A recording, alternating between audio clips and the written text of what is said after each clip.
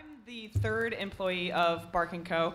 I moved to New York City 4 years ago from Indiana and started working at BarkBox, this crazy little startup. And when I first started, over the past 4 years, I've watched my company grow from 3 employees to over 200. And in the beginning, I was doing everything from answering the phones to running to the post office to starting Barkpost, which is the media company of Bark & Co. And so in that process, I've been listening to a lot of stories. And I thought that there was a disconnect between what we were putting up online and the stories that truly capture what it means to have and love a dog in your life. And so, you know, on Barkpost, we are publishing things about the last surviving search and rescue dog from 9/11 to, you know, the dogs that survived Michael Vick's fighting ring. And we wanted to talk about our dogs, like the little moments, or like my dog Pim. My favorite thing about her is every morning when I wake up, she is just so excited to start the day. And she's just like gives little kisses, and she's just like so wiggly, and she's this 20-pound little bundle of ferocity that just loves life so much. And we didn't have an outlet for that on Barkpost, so we wanted to do that with the book. So once we realized that those were the kind of stories that we wanted, we started figuring out how we were going to do that. The stories that we wanted in this book, we wanted the readers to be able to flip through the pages and go, oh my God, that's me. I do that as a dog parent. I do that as a crazy dog lover. And so in order to get to those stories, we had to figure out a single prompt that would pull out those stories. And so we came up with one single question that we put out to the dog world. What is the craziest thing you've done out of a love for your dog? And we realized that that was the kind of question that we needed to ask to get to the heart of what it means to be a dog parent and a dog lover. So once we posed that question, the stories were just pouring in. And what was so amazing about them was they weren't just, my dog does this really cute thing, or my dog does this really funny thing that I really love, and you would, you know, as a dog parent, I love it, but you might not. But as we posed that question, we realized that we started having these stories come in that summed up all of the heartwarming, gross, funny, sweet, and kind of crazy things that people do for their dogs. And so then Stacie and I were tasked with paring down thousands of amazing stories and photos to about 200 to fit into this book. And so we— Very hard. Very, very hard. And we wanted to have a good balance of stories. We wanted to have the big stories, stories about dogs helping people get through anxiety, breakups, the loss of parents. But we also really wanted to get to those really small stories, the stories that Stacie talked about with Pim. The little things that you do, those mornings with your dog, the way you squeeze your dog and they make a noise. And we wanted those silly moments like that dog parents would resonate with dog parents, like giving your dog more presents on their birthday than you give to your parents. And so that was just the joy. We got to really read through so many stories and put together this amazing collection. And we have 2 other people that we want to thank here tonight. Our amazing designer, Jessica. She's here in the black and tan dotted shirt. We could not have had such a nice looking book without her. And also Dave Coverly, who we'll intro a little bit later, but he is our illustrator. He is the illustrator for Bark & Co. He's a wonderful human. And he flew here from Ann Arbor to be here. So we'll talk about him later, but we want to get into some of the stories of some of the dogs that are here tonight. And so we have 6 people, and we want to start with Gizzy, of course, because this is her place. I think, I don't even remember when I met Gizzy, but it was like over 2 years ago, and then Lisa and I became actual friends in real life because just kept running into her dog all over the city. But there's no better way to start an event at the Strand than Strand's littlest bookseller.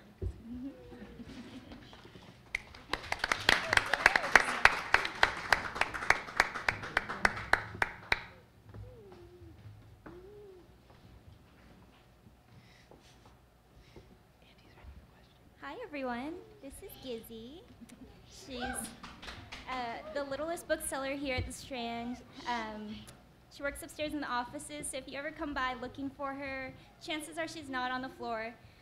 She's usually upstairs with me, but if we're in and you ask for Lisa, we'd be more than happy to come out and say hi. So for any other dog owners in here, you're probably gonna sympathize with my story, which is I often give Gizzy a dog voice, and I often find myself talking in dog voice to other humans. So here's my story. I'm so crazy about my dog that I've basically personified her by giving her a human Gizzy voice. Sometimes I find myself having conversations with other humans using only this voice, which is entirely from her perspective. Gizzy voice is best used in awkward situations to help cut tension, bring a bit of humor to a stressful situation, and even telling your best girlfriend that maybe the new guy she's dating isn't that great. But this is true. There's been moments where my coworkers will come into the office and purely have conversations with me, or I'm sorry, with Gizzy through me, and then they'll leave and then come back and be like, oh, by the way, hi, Lisa. So,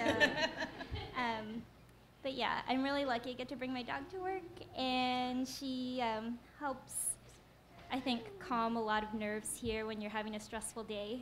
So it's fun to kind of share that with the rest of the people here. Thanks.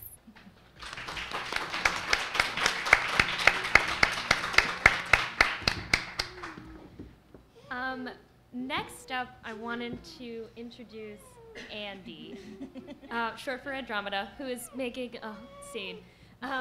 Basically, one of the sections that we love in the book is called the buthead section. We all know a dog butthead. These are dogs who make mayhem, eat everything, destroy your underwear drawer, but in spite of it all, you still totally love them. So Andi, Andromeda, is sort of queen butthead of our office. She does and eats whatever she likes. Her claim to fame is she ate a sandwich off of someone's desk. We caught it on our camera in the office. She was double in size. And if actually in the book, you can see her size double. So I wanted to introduce Lisa, who is her lovely parent, to tell you a little bit more. Hi, this is Andi. Oh, no, don't do that. Okay. Her story's pretty short, and it's just, you accept that your dog is a sandwich thief, but you love her anyways. Andi is a thief. She has stolen hundreds of thousands of meals from dogs and people. Great is her gaze with greed. Does she want Wheaton? Is it Wheaton that she wants? Okay. Sorry, Wheaton feeds her, that's why she likes him. That's all.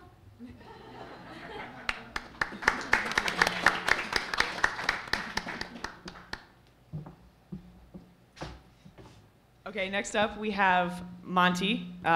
He belongs to Matt Hagel, who is on our finance team. And Monty, his story is about being the underboss of the New York City Doodle mafia.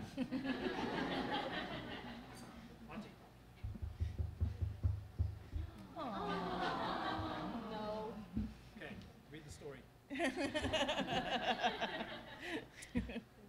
So myself and my wife, we knew that we wanted a doodle before we even had a dog.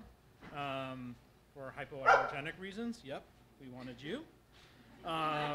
So there were plenty of dogs on Instagram, like Samson the Dude and Hudson the Golden Doodle.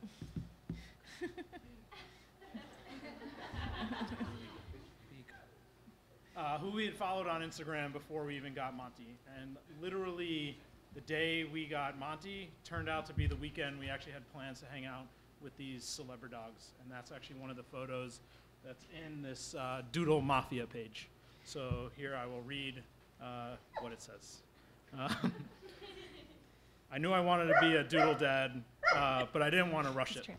Fortunately, just months after our search began, we found our dream doodle at Animal Haven, our dream dog. Our really good, well-behaved dog. He's translating for the dogs. To be honest, we didn't know he was going to grow to be a bear, and he hasn't had dinner yet, so. Come on. Okay. So it takes a certain type of dog owner to, well, Okay, lick the page. It takes a certain type of dog owner to be part of the Doodle Mafia. Your Doodle becomes part of a social life that's bigger than you may know. You'll end up carrying your 50-pound Doodle. So I think I wrote this around 7 or 8 months ago. So you'll carry your 75-pound Doodle onto the subway just so he can enjoy an afternoon in the park. Monty. Okay, see ya. He really loves his mom. You'll drive upstate with a complete stranger who also happens to have a Doodle. Is that even a question? We have play dates at the park, hang out at one another's apartment, do Doodle brunches, go to dog-friendly bars. We even talk about going all the way to San Francisco, which actually Samson the dude just went to San Francisco and hung out with the West Coast Mafia. So he's part of the East Coast Mafia with one of his Doodle brothers over there. So the Doodle Mafia is not just about Instagram. It's not about followers and likes. It's really about a sense of community and a group of people who really love their dogs who happen to be Doodles. There are all different types of Doodles. We have Golden Doodles, Labradoodles, Bernedoodles, you name it. Anything mixed with a poodle is a Doodle. So we welcome them all into our Mafia. I would say there's some hazing rituals, but the more Doodles, the merrier. And that's our Doodle Mafia story.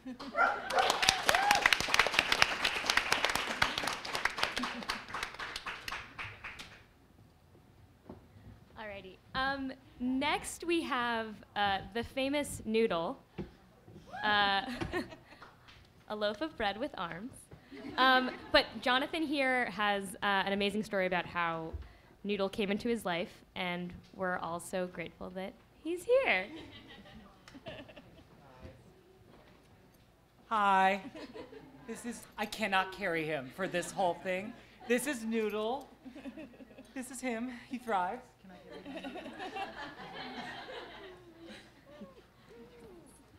I'm exhausted. Oh, right on my page. Okay, great. So hi, guys. My name is Jonathan. Thank you so much for coming tonight. It's been wonderful watching Morgan and Stacie develop this book, and I'm so proud of them and happy to see it come to fruition. So, Noodle, wow.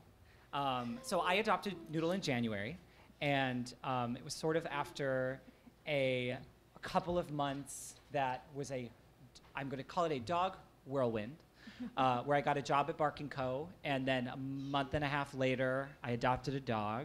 And they all said, they were like, you will adopt a dog very soon. I was like, no, I can't afford it. What are you talking about? And then I did it. Okay, so now I'm going to read my bit from the book, which they gave us 2 pages. This is not me bragging.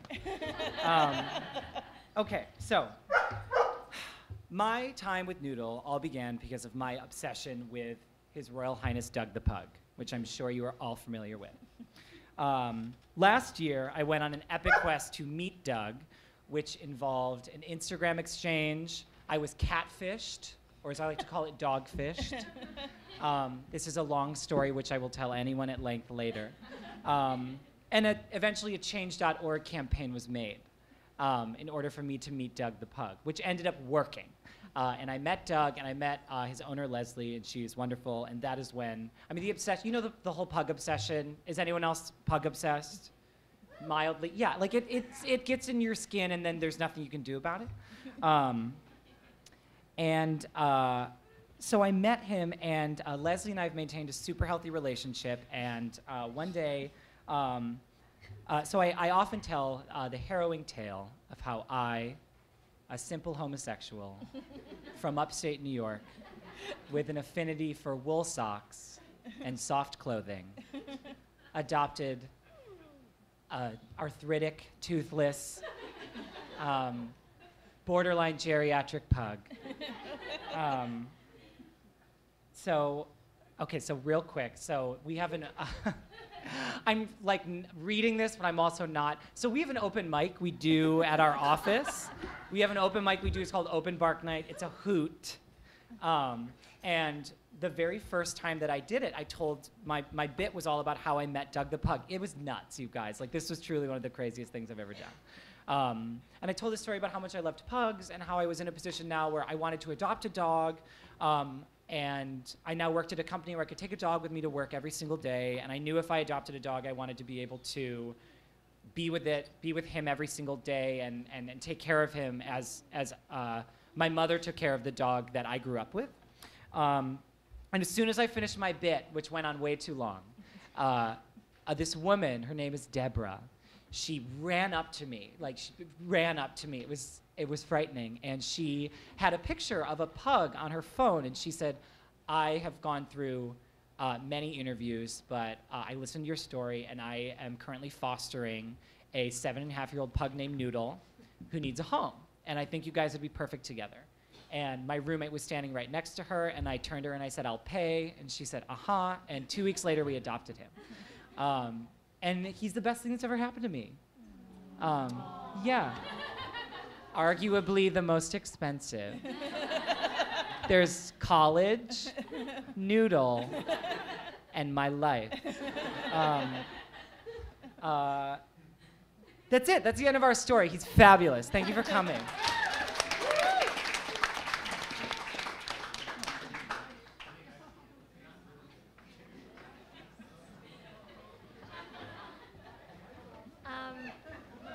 Alrighty.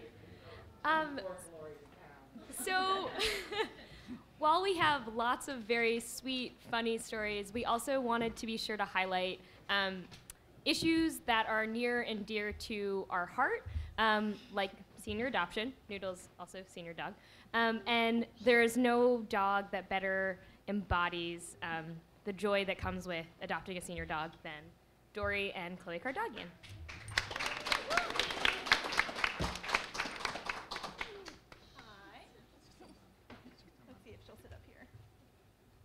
Ooh, no. That's fine. Much better.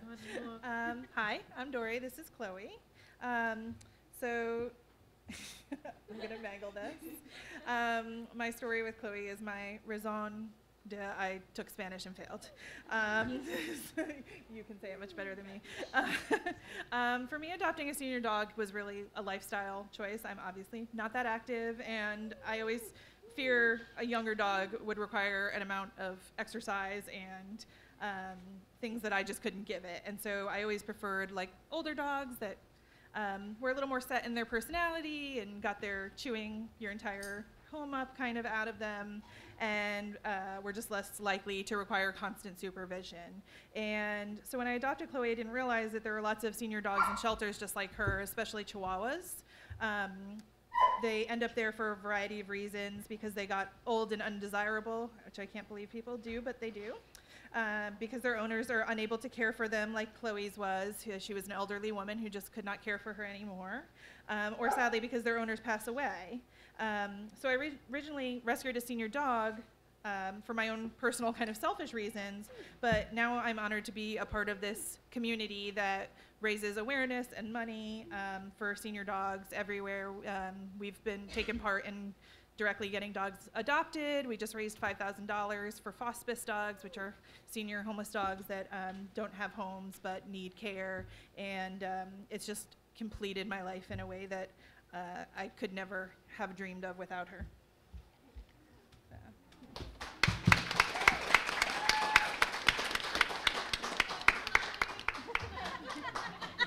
All right, and finally, we thought that there was no better way to end the night than with the last story in the book, and that comes from Dave Coverley. And Dave has been with us. He's been at Bark for longer than I have, kind of with his doodles, kind of instilling like the visual spirit of our company, and also he just understands dogs at a level that, you know, that we needed to communicate like how much we love dogs, and also like to connect with people to make them realize that, you know, we are one of you too. And so not only is Dave an extreme dog person, He is also a nationally syndicated cartoonist, and you can find his cartoon strip called Speed Bump in hundreds of newspapers across the country, and we're really thankful to have him here.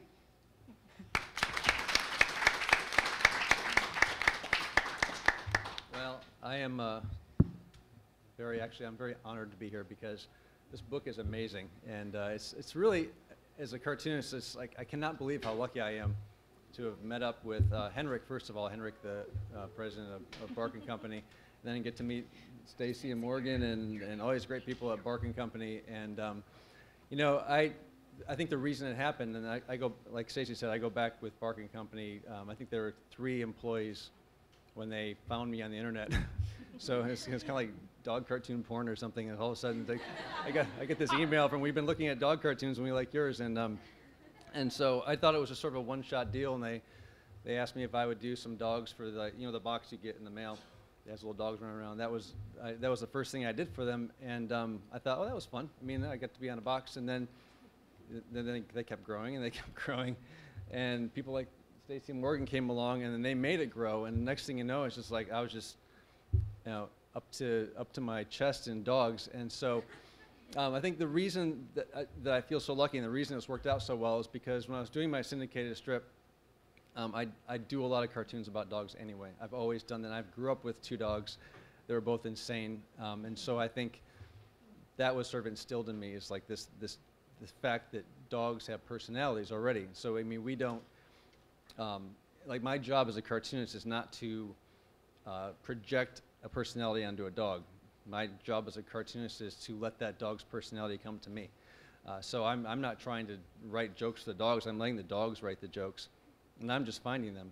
And I think one of the reasons that it works for cartoonists and it works for everybody, and I think one of the reasons that we love dogs so much is that we don't have to be self-conscious with dogs. I mean, you spend so much of your life being self-conscious about stuff. And then when you're with your dog, it's just like this whole unself-conscious festival. You know, and it just brings out your inner doofus. And I go through this. I read this book, and I'm looking at these stories, and I'm just so touched by how many people not just love their dogs, but the amount of give and take. You know, it's not like I, when I was a little kid, it's different generations. Like you owned a dog. You know, it's like this thing you had, and even my parents chained ours up in the garage and stuff. And I look back at it, and it's like, oh my God.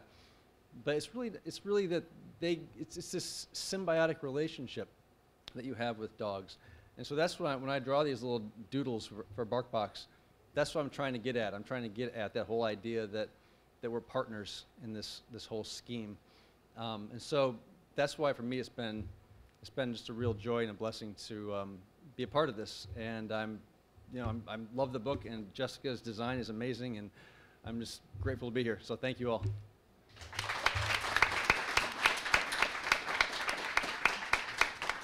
Cool. So we wanted to, if anybody has any questions, would love to take them. But we are also going to have the dogs be giving autographs. And if you have any questions for the dogs too, feel free to ask them. Questions at all? Raise your hand. What are your favorite quirks that your dogs have, like personality quirks, just funny little things they do? Yeah, you guys. I'm happy to go. If you notice, I have this pillow here. Chloe isn't the biggest diva, but she does require that she be lifted via pillow onto the couch. If you try to pick her up without a pillow, she will run away from you. So a pillow is the easiest way to lure her to any spot that you would like her to be.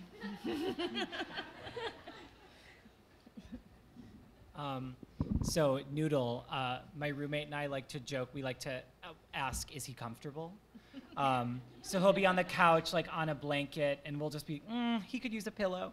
But he does this thing, so Noodle does this thing when he gets really comfortable, he'll deflate.